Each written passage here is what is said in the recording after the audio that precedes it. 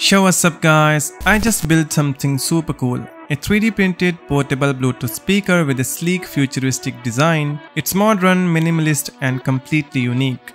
In this video, I'll take you through the design, build and testing process. So without further ado, let's jump right in. First things first, I fired up my Fusion 360 to design this speaker. I'm actually making it for my sister and she specifically wanted a white and grey color scheme to match her room's aesthetics. The design is ready, it's looking pretty clean and modern, so let's slice it and send it to my 3D printer. Speaking of 3D printing, if you don't have a printer but still needs custom parts, GLC PCB 3D printing service is a fantastic solution. Whether you are working on complex prototypes or custom parts, their wide range of materials and printing option ensures precision and high quality at an affordable price. They offer FDM, SLA, MGF, SLS nylon and even metal 3D printing with a ton of material choices to suit your project needs. I'll also be ordering a few parts for this project from their site. Just upload your CAD files, choose the material and place the order. Simple, right? Thanks to their fast shipping options, it only takes about a week for delivery. The print quality is impressive with clean and detailed finishes. These are also ready, so let's remove them from the build plate.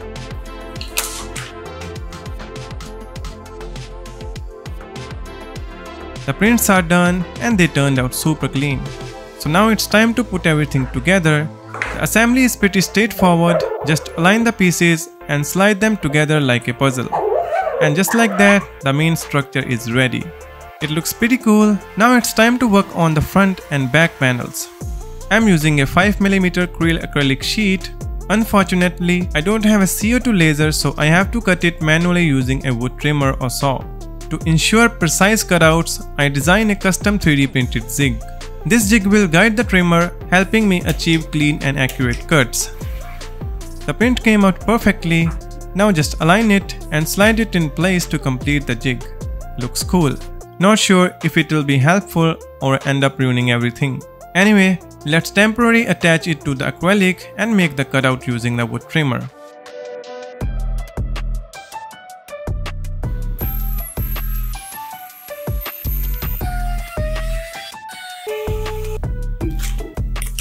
Alright guys, as you can see, it did the job perfectly. I also used the same jig to make the back panel. This will go on the front, but we need some foam or rubber padding to make the enclosure airtight. So I got this 1mm foam sheet from Amazon. I used my laser engraver to cut it.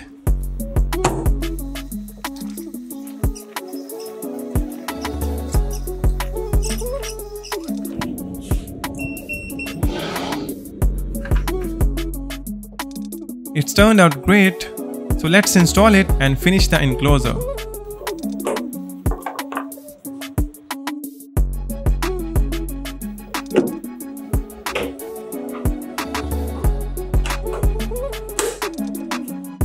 Alright, the enclosure is final. To be honest, it looks pretty cool. I really like the way it turned out. Now it's time for the hardware part, but before that, I wanna give a shout out to Altium 365 for sponsoring this video. The ultimate cloud-based platform for PCB design collaboration.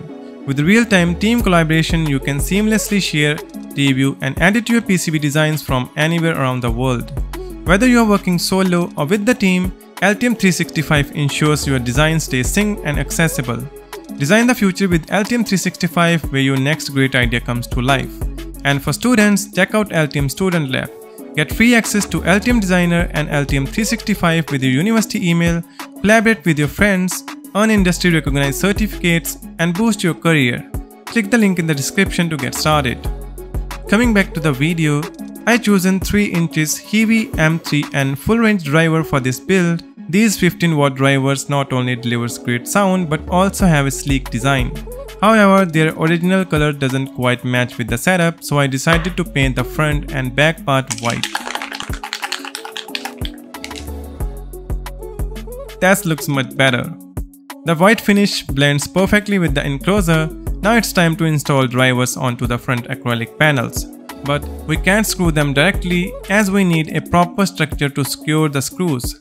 To solve this, I 3D printed these custom mounting rings. which will be fixed onto the front panel. Installation is super simple, just snap them into place and apply some super glue to ensure this stays secure. Now let's attach the front panel and install the drivers.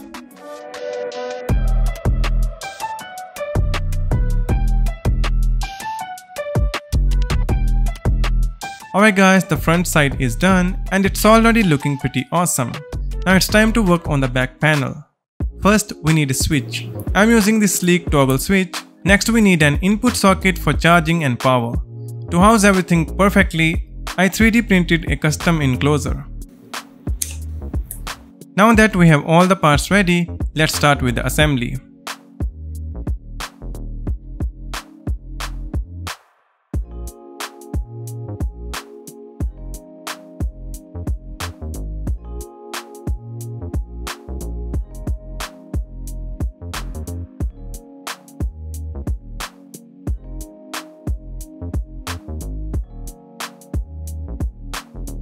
Alright guys, the back panel is finally done and this is how it turned out. Before installing it onto the enclosure, we need to route all the wires through the bottom and then secure the panel.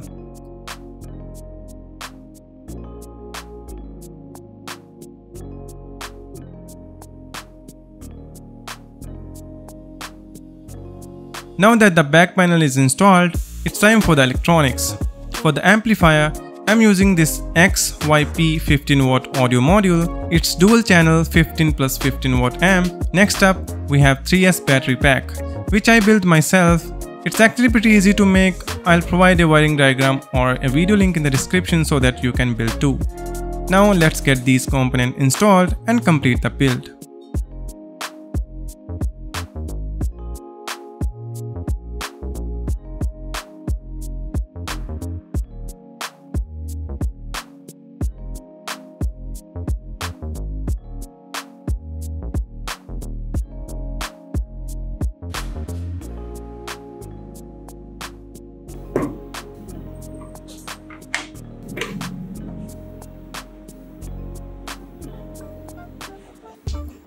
So finally guys, our project is officially complete. It turned out even better than I expected and I absolutely love the look of it.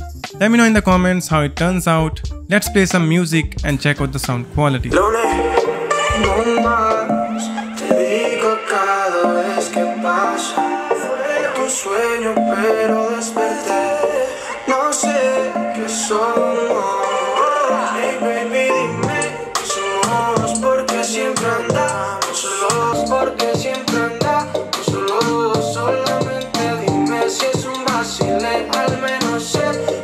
First impressions, way better than expected.